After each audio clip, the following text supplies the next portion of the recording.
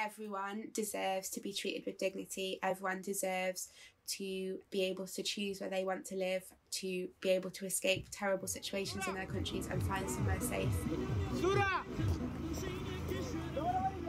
My name is Imogen Harbin. I am one of the operations coordinators for Care for Calais, based in northern France, running our operations across Calais, Dunkirk, Brussels and Paris. So a typical day always starts in the warehouse. So we have a fantastic volunteer team who come in the morning and they help us prep and get ready for a distribution of aid and delivery of services in the afternoon.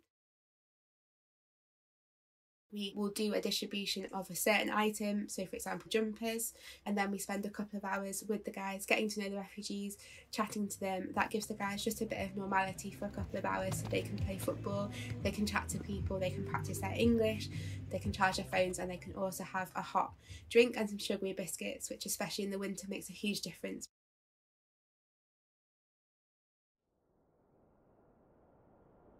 The living conditions are really horrible. It's really cold, and because Calais is by the sea, it's always really wet and windy as well. So a lot of the sites that we go to are very muddy, they're very waterlogged, they're usually not a site that you could ever imagine living at.